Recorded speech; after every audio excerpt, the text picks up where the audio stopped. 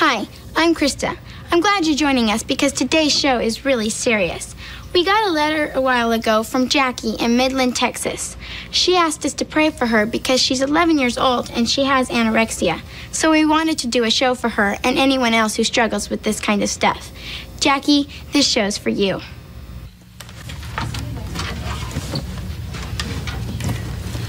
I'm sure glad you got that little heater, Colby. Yeah, now we can at least take our coats off. Guys, would you mind hanging up your coats? Yeah, we just finished cleaning up this clubhouse and we don't want to do it again.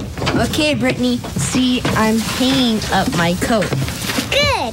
Now you can help us find some of these puzzle pieces. Excuse me. If you all want to sit down, simply take the average amount of space occupied by each of you and divide it into the number of linear feet available. And then you will find that There's plenty of room for all of us. Oh, that's exactly what I was going to say. Boy, it sure is windy out there. Hey, Lindsey. I am sure glad that I am inside this nice warm clubhouse where all the dust and leaves won't get inside of my circuitry. Oh, a new puzzle. Yeah, Brittany brought it. My daddy bought it for me yesterday. Good. Hey, look, Brittany. I found the corner piece. Good job, Kiera. Thanks. So, where'd you go, Lindsey? Well, Kristen invited me to the mall with her because, she's going to a fancy tea with her grandma. Oh. But nothing fits her anymore, so her grandma took her shopping. And she asked me to come with her. That's nice. But her grandma got tired and sat down on a bench. Though I wish she had seen it. Had seen what? Was something wrong with the dress? Not with the dress. Something's wrong with Kristen. What do you mean? Did something happen? I don't know what's happening. But, you guys, something's really wrong with her. What did you see, Lindsey? Well, she tried on this new dress in front of me. And when she took off her sweat, she was just skin and bones. She looked really sick.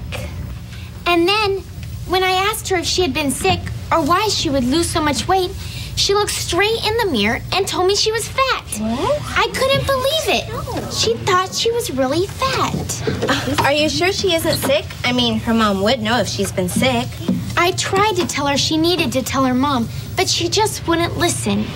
Well, if she is sick, she really should tell her mom. I agree, but Kristen doesn't think anything's wrong with her, though she did keep saying something about her mom. What did she keep saying about her mom? Well, she told me that her mom was going through a really hard time with her older sister right now, and she didn't want to bother her with anything. But if she's sick, shouldn't she go see a doctor?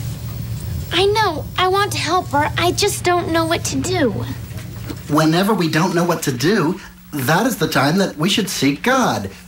So let's pray right now. Dear Lord, I pray that you'll take care of Lindsey and show her what to do. And Lord, I pray that you'll take care of any family problems that Kristen's having right now. In Jesus' name, amen. Amen. You know, Lindsey, when we give our cares to God and spend a little time with him, we can always trust him to guide us. Yeah, even though Kristen will be mad at me, I think I should tell her mom. Since she's at the tea with her grandma right now, maybe I should do it. Yeah. I think that is a good idea. Though I might lose her as a friend. We might all lose her if somebody doesn't tell. Yeah. You want me to go with you? That'd be great. It'll be much easier when there's two of us. I am glad that you are following God's voice. You know, sometimes things can get really confusing until we take time to ask God. And when we bring our requests to him, then he makes everything seem much clearer.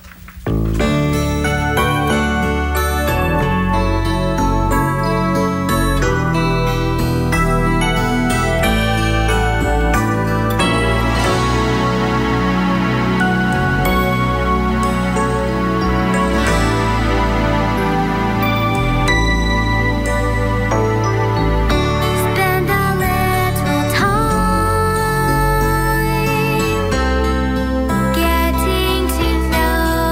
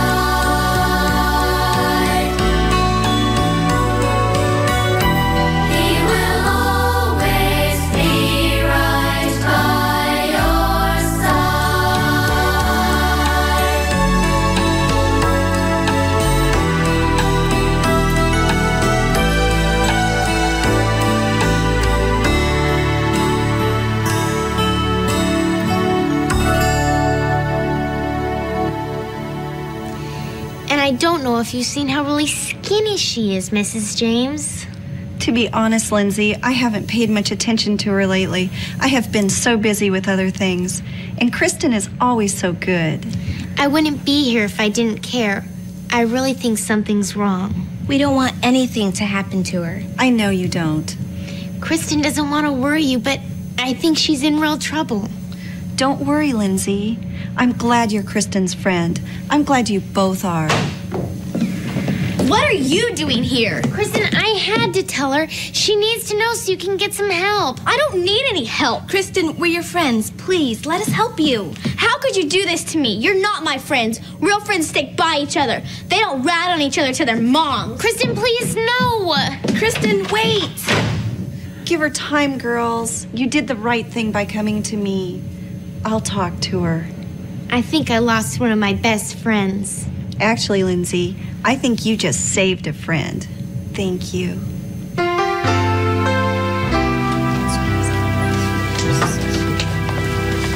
So, how'd it go, you guys? It was awful. We told her mom, and she was really glad we came. But then who comes in the door but Kristen. She was really mad. I feel like I lost one of my best friends.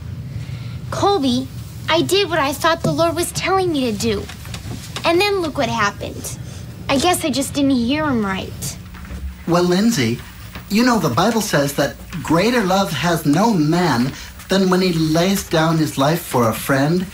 Well, what you did today was to lay down your friendship to save Kristen's life. Remember that we prayed about this? And after we prayed, you felt God wanted you to talk to Kristen's mom? You showed your love and your concern for Kristen when you did that. But sometimes it takes a little time for God to be able to work in a person's heart. But I know that he will make this right with you and Kristen because he is great. I know that he will.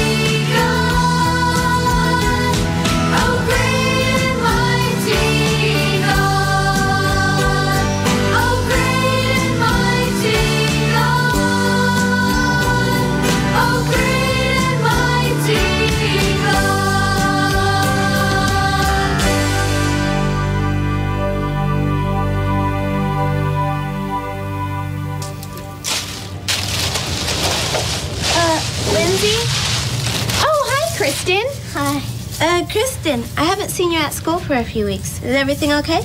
Yeah, I'm in a special kind of hospital, and I'm learning a lot there. That's great. My mom and my sister are working things out too. I guess that wouldn't have happened if you hadn't have told. I'm sorry for being mad at you. That's okay. I'm really glad you're getting better. It's still hard though. I mean, I look at myself and I think I'm fat, and it's really hard for me to eat. But at least I know that I'm not alone anymore. You never were alone, Kristen. God was always with you. Yeah, I know. Thanks for being a great friend, Lindsey. Oh, here, I got this for you. Oh, thanks. Open it, Lindsey. Okay, I'll open it. Wow, a friendship necklace. Thanks. Love you guys. Thanks. Sure. You know, I never would have had the courage to talk to your mom if the kids hadn't prayed for me and if Kiera hadn't come with me. We've been praying for you every day, Kristen. But some of you guys haven't even met me till today. Why would you pray for somebody you don't even know? Actually, we do that all the time. That's what being in the Lord's family is all about. That's right, Kristen. You see, a family will stand together through the good times and the bad times. And that's what we are, a real family, God's family.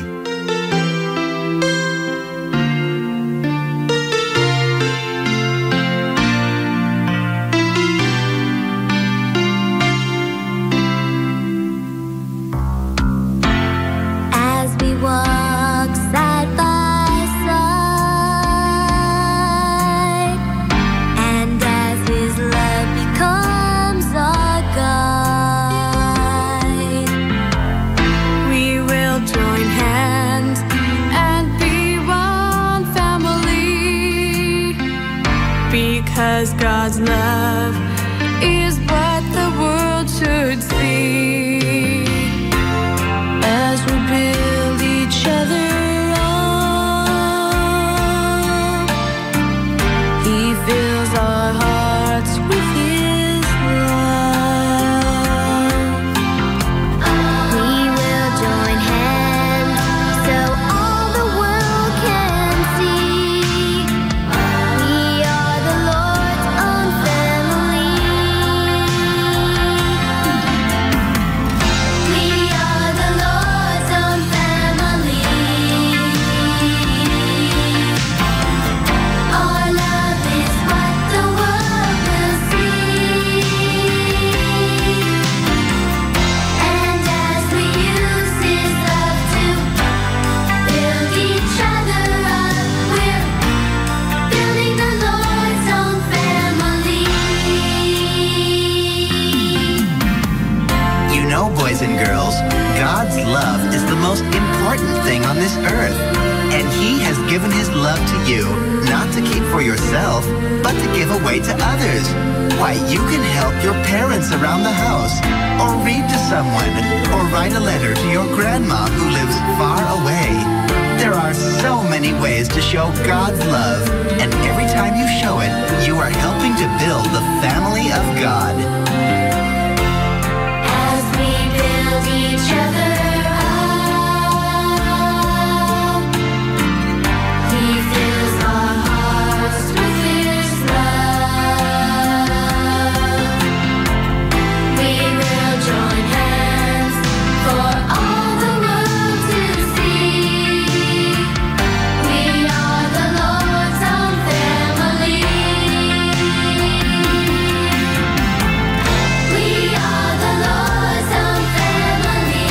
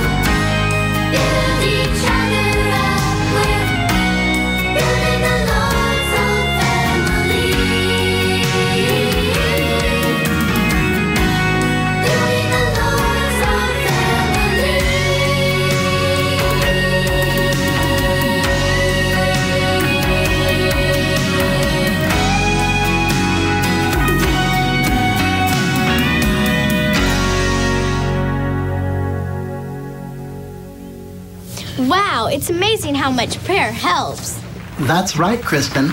And when we see God answering our prayers, it really builds up our faith. But Colby, there's something I don't understand. I mean, I know how to pray for stuff, but how can we tell when God's talking back? How do we know what he's really saying? Well, that's where God's Word comes in, Kristen. And one of the best ways to get to know God is by reading his Word. And that's why we memorize Bible verses, so the Lord can bring the verses back into our memories when we're not sure about what to do. But did the Bible tell Lindsey to talk to my mother? Lindsey, did you really get that from the Bible? Well, kind of. You see, there's this peace I feel inside when God talks to me. That's why it's important to listen to God's still small voice inside your heart. That's right. And sometimes when we read the Bible, God will speak directly to your heart. Or God can use someone else to say something, and you just know God's speaking through them. He can talk to us in all kinds of ways. That's because he is the living Word.